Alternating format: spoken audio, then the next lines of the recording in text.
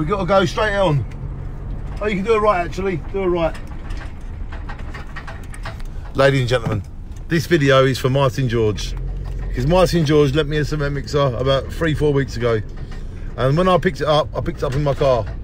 But I didn't want to take it back in my car because, you know, it wasn't too good for my car. So luckily, I've got other good friends, Bill Mims and Donna Mims. I want to say thank you to them for helping me bring the cement mixer back. So because of these friends I've got, Martin George, Donna Mims, Bill Mims, Margaret Mims, all these beautiful people, I'm able to take the cement mixer back. And I just want to say on film, thank you for lending me the cement mixer. You saved me a few quid, and every little saving's a good thing because I spent a lot of money on this job.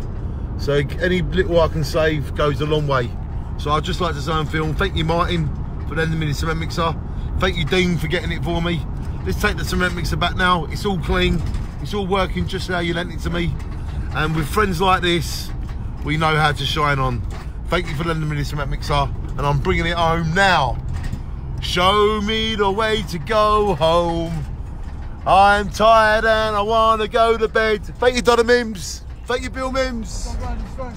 First left, please. It's the air show day. Ladies and gentlemen, today is the air show day, and I am taking the cement mixer back to Dean George from Martin George on film. Thank you Martin George, thank you Dean George, thank you Donna, thank you Bill, thank you everybody that has helped me. And if you ever want my help, let me know and I'll do all I can to help you too. Shine on, because this is how to take a cement mixer back to where you borrowed it from. Thank you Martin, shine on. The cement mixer is on tour. I think straight all the way to the end. Yeah, follow.